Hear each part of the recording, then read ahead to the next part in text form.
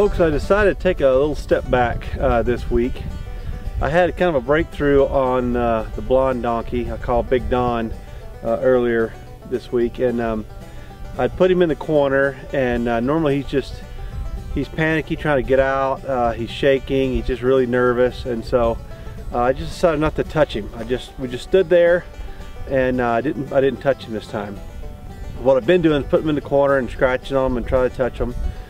And so I didn't touch him. I noticed after a few minutes he stopped shaking, and then I noticed that he was licking his lips, picked up one hind leg, and was in a relaxed posture. And so I thought, you know, maybe I'm taking things a little too fast here. Maybe I need to slow down and back up a little bit. So that's what I did this week. And so what I've been doing this week is when I'm feeding them, I'm coming out, I'm standing near there as they're feeding.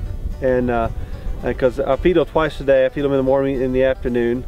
And these two behind me here have been the wildest. One of them I kind of call Snort, because our house is about maybe 150 yards away from the corral. As soon as I walk out the door, he's snorting at me, and you know, and they run to the back of the corral.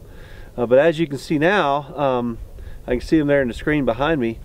They're actually coming up to the feeder, which is a huge step compared to where they were, you know, 10 days ago. I don't even know if it was 10 days ago, but I mean, they would come out and just stay at the back of the corner of the corral. They wouldn't feed unless I was out of sight and out of mind. So this is a big step, really, because they're coming closer now and they're starting to trust me. So I'm thinking maybe in a couple more weeks we can even have better trust, and maybe I can go back to getting a halter on them and that sort of thing. So, you know, I guess you got to sometimes admit your mistakes, and I was going a little too fast, I think, with these guys.